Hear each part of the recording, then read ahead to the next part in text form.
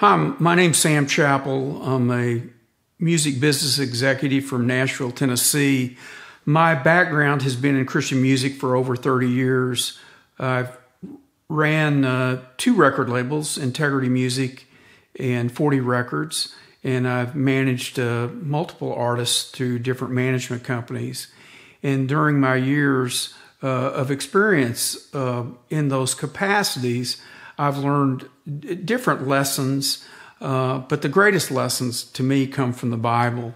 And probably the greatest lesson I've learned that I apply not just to the music business, but other businesses as well, is a man without vision goes unrestrained, and happy is he who keeps the law. Now, how does that apply to the music business?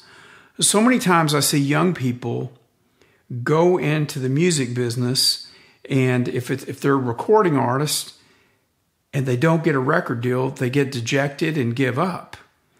And my challenge to you is if you are called to ministry, if you're called to Christian music and you don't get a record deal, that should not stop you from moving forward in what God's calling is. Having a record deal is just another aspect of helps for you, but it doesn't define your calling. So you've got to hear your vision very carefully. A vision in Proverbs, a man without vision goes unrestrained.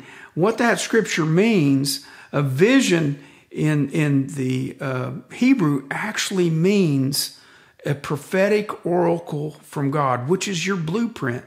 What is God's blueprint for your life? And I see young people going into the music industry, and if they're focused on their God-given vision, they're successful. But when they lose that vision, they go unrestrained. They become men and women of lawlessness. They don't have guidelines. They've lost their vision. So I'm saying be secure in your calling. Be secure in what God's called you to do. Don't let any person discourage you from that calling.